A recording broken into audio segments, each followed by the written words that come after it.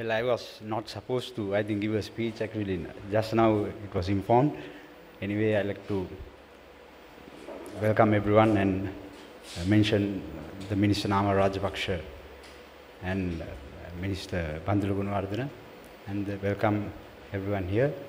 So I think I have visited here twice to see the place actually, this university, the facility, because as young MPs, we believe this education system is something we should change accordingly. Because I believe what we should teach in this education system is something targeting 20 years ahead.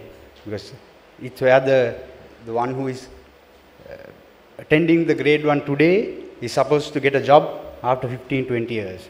So I hope these kind of investments, facilities will help do that. And as a member of Parliament from Mathura district, we are also planning to, in the near electorate, to do a private university zone targeting the industries and do research and development. So I would like to thank everyone to giving me this opportunity to hear and participate with everyone here. So I won't take any much of your time. So thanks a lot.